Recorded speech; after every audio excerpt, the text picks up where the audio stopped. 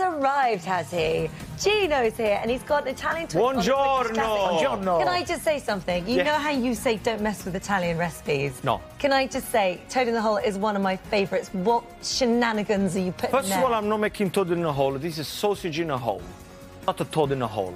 Okay. And what makes the sausage bit Italian? Is thicker, is tastier, and it's got fennel.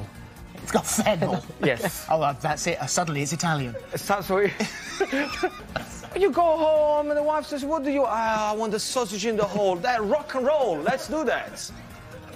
Should we save him now? Or should we just let him dig the hole even deeper? Stop. Let's go to the break. Tasty dilemmas in a moment.